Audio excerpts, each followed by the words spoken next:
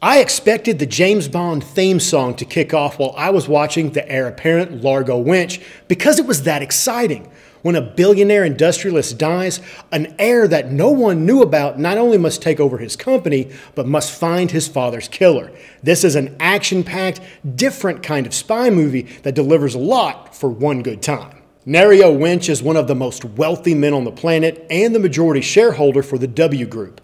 When he is murdered, the company is thrown into turmoil, but then it's discovered he had an adopted son that nobody ever heard of. Largo is estranged from his father, but news of his death brings him back to Hong Kong, away from his adventurous lifestyle.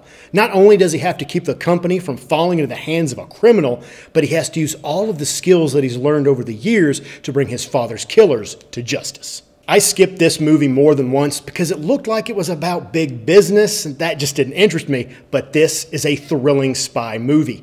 Our hero has to navigate the halls of power and dodge killers that are trying to keep him from succeeding. When the action hits, it's fast, it's intense, and the stunt work and the fight scenes that happened were so good, they just kept my blood racing. Even though this movie isn't about government organizations or shadowy terrorist groups, it has a great international espionage feel to it. There are a number of different languages being spoken here, and we get to go to a lot of exotic locales.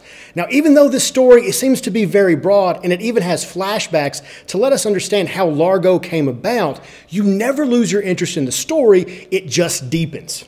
Tom Sisley is great as the oddly named title character. He works as a guy living in the slums of South Africa to the dashing playboy dealing with the rich and powerful. Now, Largo is a Renaissance man. He's a martial artist. He's a guy who uses guns. He's all of these things, but it's the actor that makes him a great action hero.